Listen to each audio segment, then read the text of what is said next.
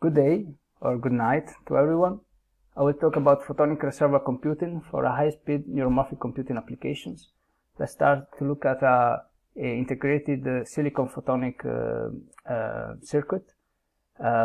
This chip here, and in particular this whole system that can be used to perform a certain task on an optical input. For example, if we have the optical input can be a telecom optical signal in an optical fiber, and maybe we want to perform some operation in real time at very high speed. So we insert this optical input in this giant multipath interferometer, where it can be split, and it can interfere with itself after some delay lines in different ways at each of this node. And so we can read out this signal, this overlapping of the same signal at different times with the photodetectors, and we can apply a linear classifier or a linear machine learning regressor to this in order to learn how to perform a certain task on the optical input. Why is this chip needed here if we have already a machine learning system at the readout? Before we see this, let's first see what can this system do. It can perform arbitrary Boolean calculations with memory on a bit stream. It can recognize arbitrary 5-bit headers at 12.5 gigabit per second. It can perform speech recognition of isolated digits, and also nonlinear dispersion compensation in telecom links, and you can train it to do other things, of course. So let's see quickly the pros and cons. The advantages is that it is a multi-purpose, it provides multi-purpose optical computing. It is easily scalable to high speeds. So if you decrease the length of these delay lines, you can increase the speed at this at which this chip can work, and the only limitation is the modulation of the input and the detection of the signal, of the electric signal at the output. So it is also energy efficient because it's completely passive, and you don't have power hungry active components on the chip, and you can fabricate it with mature technology such as passive silicon photonics. The readout can be made all optical and integrated as well. We will see this.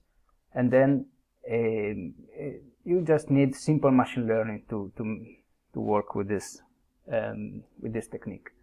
The disadvantages is that you have a limited computational power and memory as compared to other more powerful machine learning implementations and techniques, such from deep learning and such. And then also you have a large footprint on chip.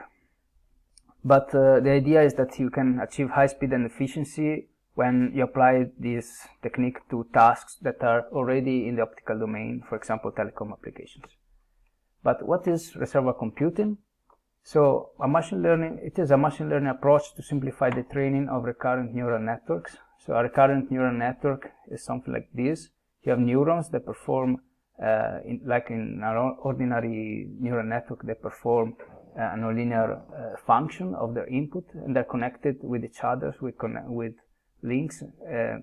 And usually in a neural network, you tune the strength of these links so that this network learns how to carry out a certain task on the input. The recurrent neural network has recurrent connections that can make loops, and it works with time-dependent input. But usually this kind of networks are difficult to train. So the reservoir computing trick is to stop trying to train the connections in the recurrent and dynamical system here. So all these connections are fixed and randomly chosen at the beginning. So basically this is just a nonlinear random dynamical network. It can be also a physical system.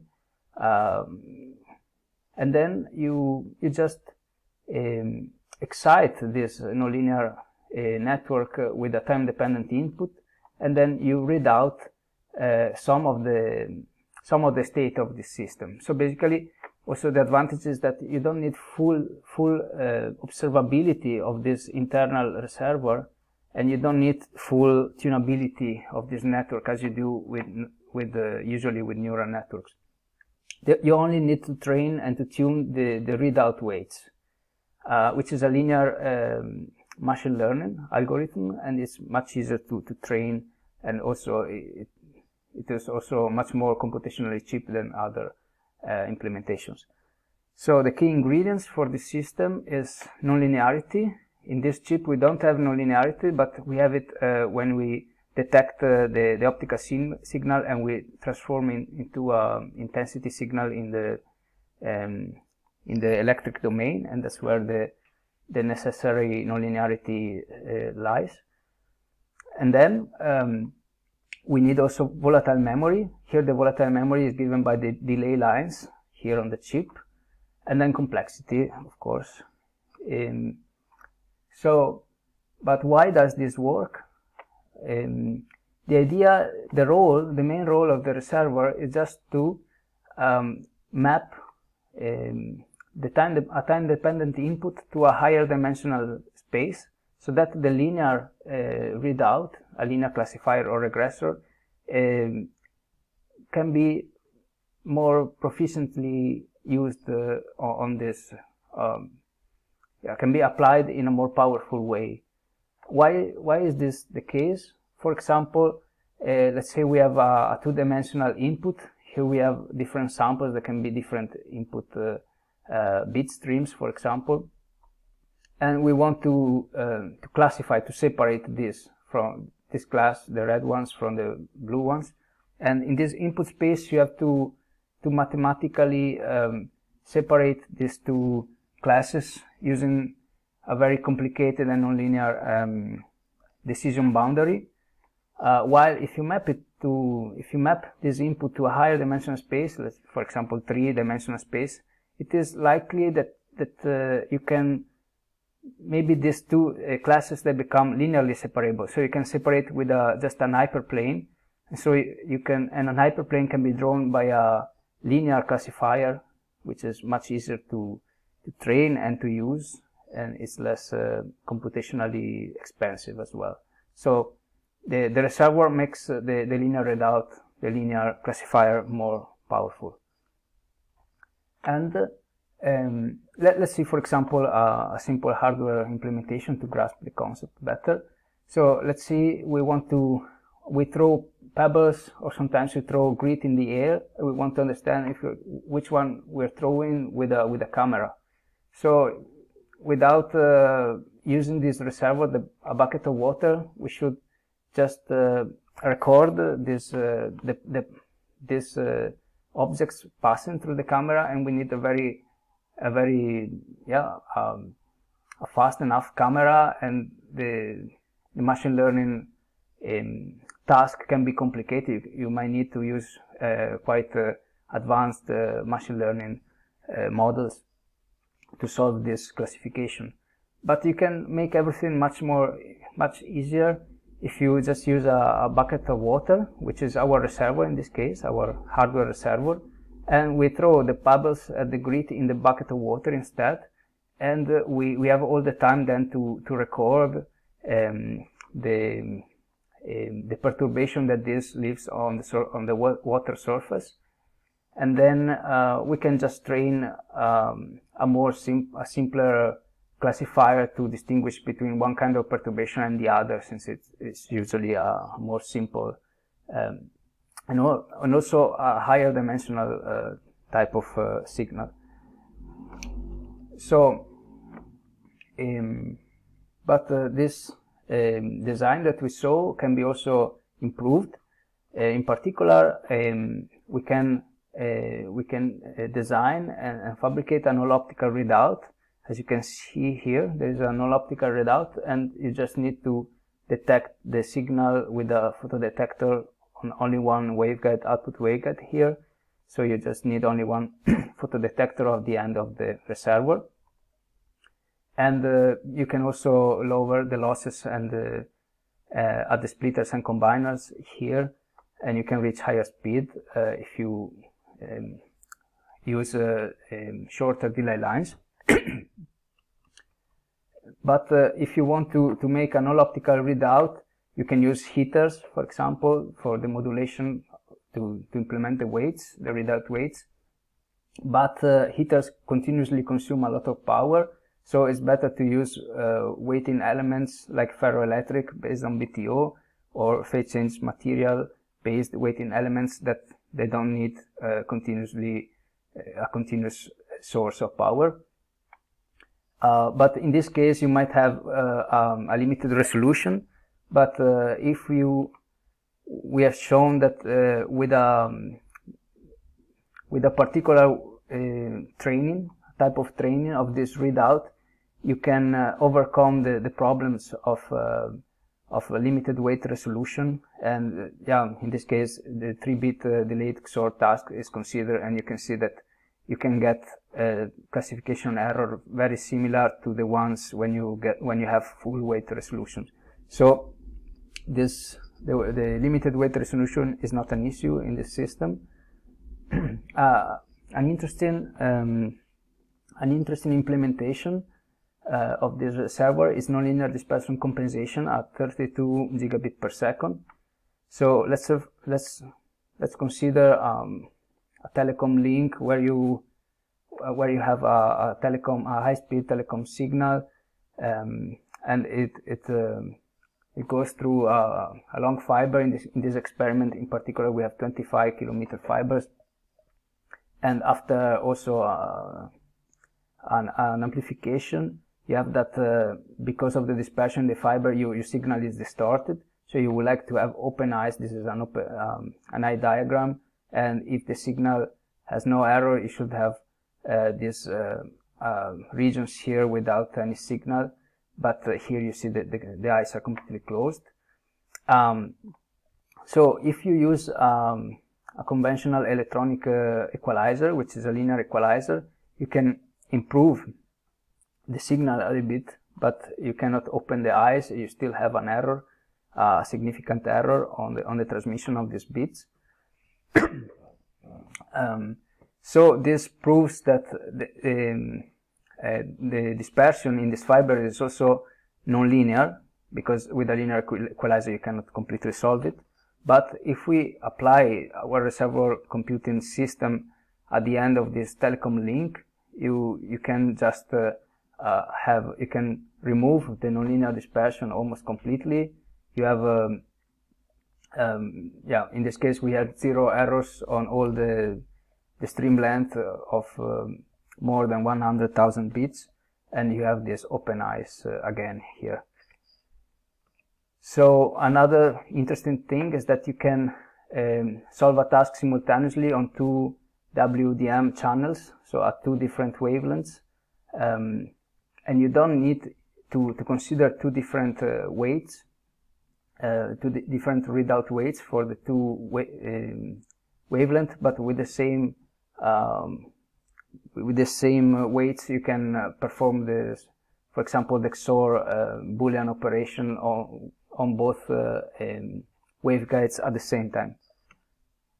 And also you can extend the training to different operating conditions so that you can account for drifts in signal wavelength and temperature, so that to make the system more robust against drifts. But let's now have a look at a completely different kind of application, which is label-free flow cytometry. But we use the same concepts, which is to exploit optical mixing and interference to reduce the computational cost of a machine learning operation that we want to perform. So in this case, we have a microfluidic channel, and we make different classes of cells or of particles flow inside this microfluidic channel, usually at high speed. And then we have a laser that impinges on a pinhole usually, and then you light with this laser you light the cell, the flowing cell, and you acquire a diffraction pattern. an interference pattern, if you want, that is can be called also hologram. And the idea, for example, if you want to perform online cell sorting, you want to classify this hologram quick enough so that the cell sorter knows where to sort these cells on time. Usually, in inline digital holographic microscopy, you acquire this hologram and you do inverse scattering to do image reconstruction, basically, and then you can apply a machine learning classification algorithm. But this is way too computationally expensive usually, because you want to perform the study on a lot of cells, and you want this system to have very high throughput. So you usually can drop image reconstruction and just apply the machine learning classification on this raw hologram. But even if you use conventional image classification algorithm, like based on convolutional neural networks, for example, these are usually still too computationally expensive for this kind of system. So you really need something very, very quick. So some machine learning classifier that is very, very cheap in computational terms. So we consider this very simple system, which is just a laser, a pinhole, and a microfluidic channel where we make two different classes of particles, of transparent microparticles flow through, and then we acquire the image. And sometimes we can also distort the image that we acquire with a diffraction grating.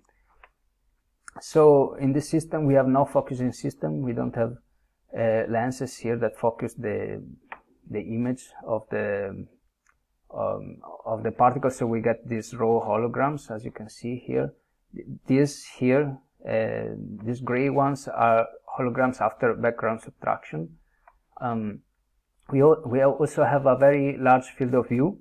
Indeed, you can see here in the schematic that the field of view is much larger than the particle size, and if the particle is in the middle of the field of view, you can get this very strong pattern.